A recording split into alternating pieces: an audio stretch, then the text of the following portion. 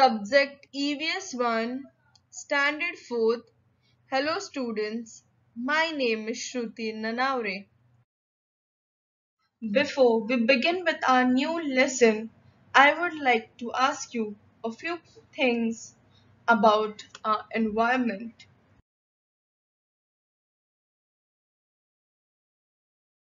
So, think and answer in your mind. Look at this picture. One is a plastic bags and other is a cloth bags.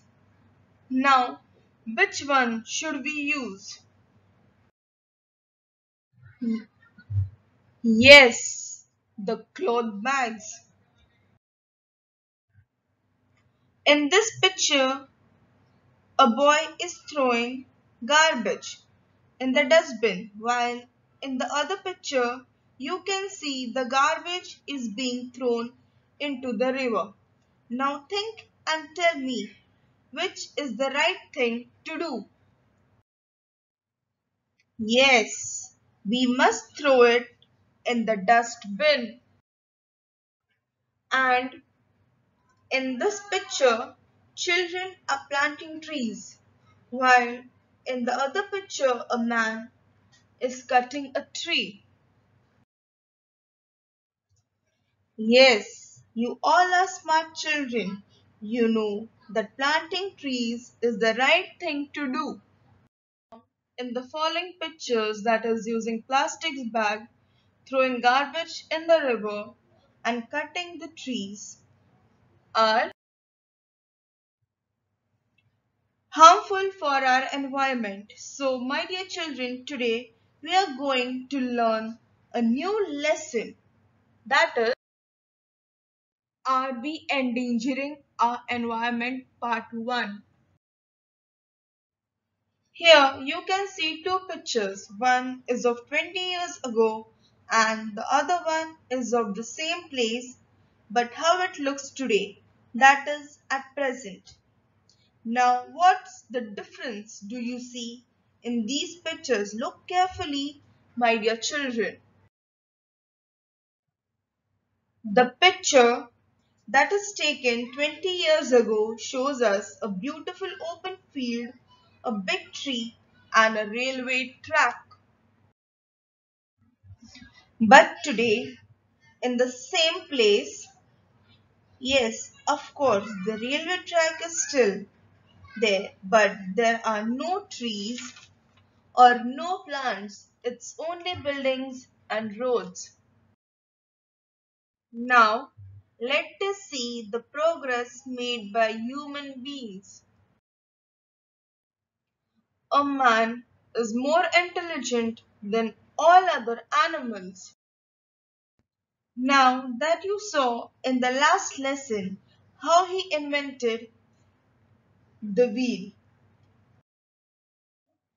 to make his life more comfortable, he makes use of his intelligence. That is, he keeps on making new inventions like fridge, microwave, AC, sewing machine, iron, fridge, etc. Now, all living things, that is birds, animals and insects, all these make use of water they find in their environment. But it is only man who can carefully study the things in the environment and produce new things. Now let us see how. Fuel. 150 years ago, researchers found from the environment mineral oil and also how to use it. So man got this new fuel to use, due to which he invented vehicles that would run on this, like car, bus, truck, scooter, etc. He also developed railway engines that would run on coal. How did man travel? In olden days, when there were no vehicles, how did man travel from one village to another? Think, dear children.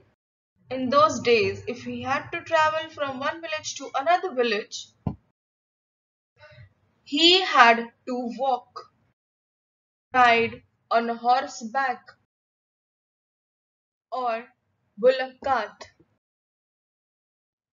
Various animals were used to carry burdens or to draw carts.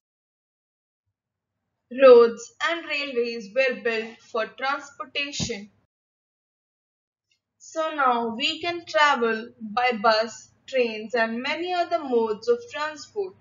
This helps us to save both the time and labor. Water.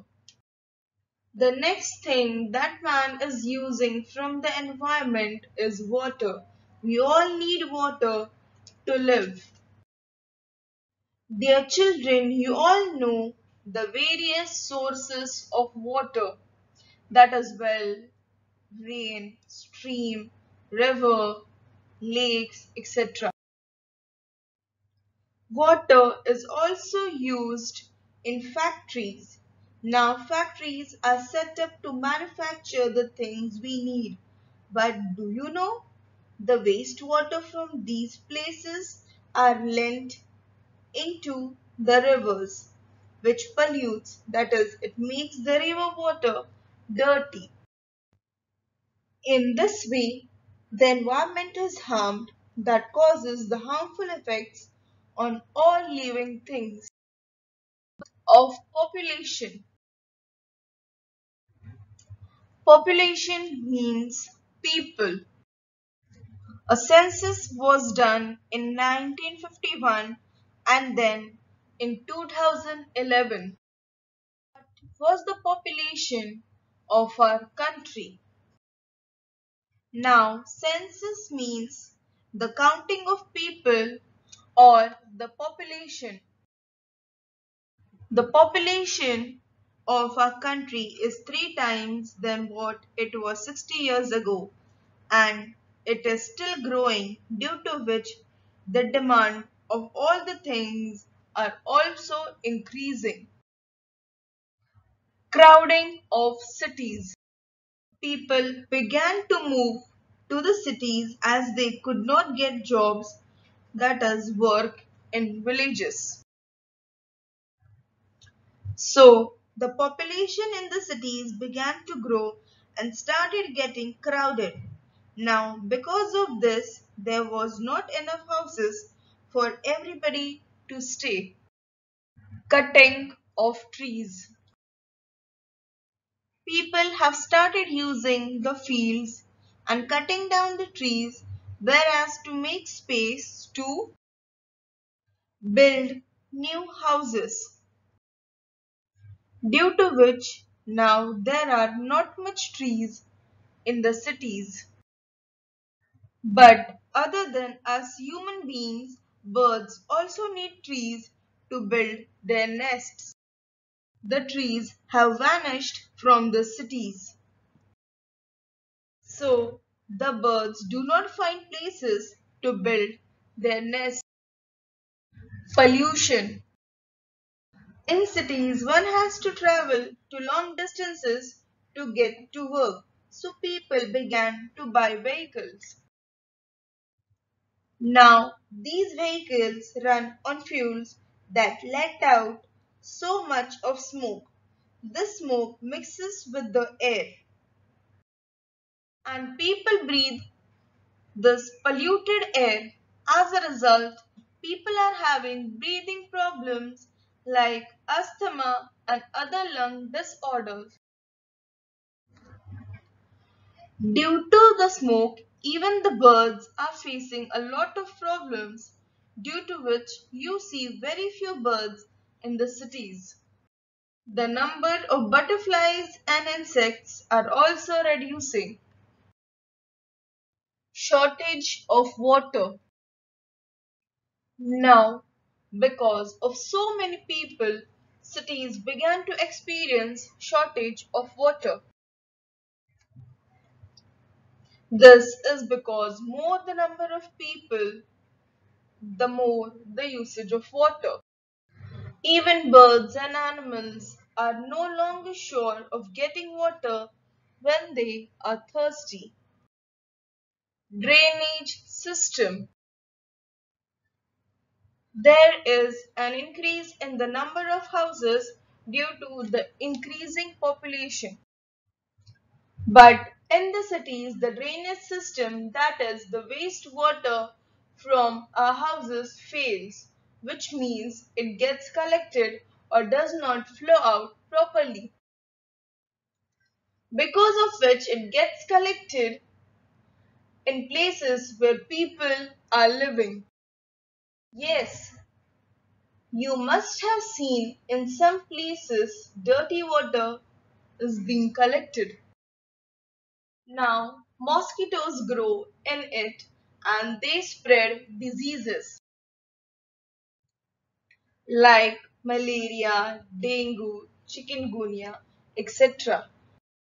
This shows we are not taking care of our environment. Groundwater is drying up. Now, increase in population is causing scarcity of water. Means as a number of people are increasing, the usage of water from the lakes, rivers, ponds, etc. are also increasing, due to which the water is getting over, so people are now using groundwater. But now even the groundwater is drying up. Let us see how. So students, we will study the remaining lesson in the next part. Till then, keep learning and stay safe. Thank you.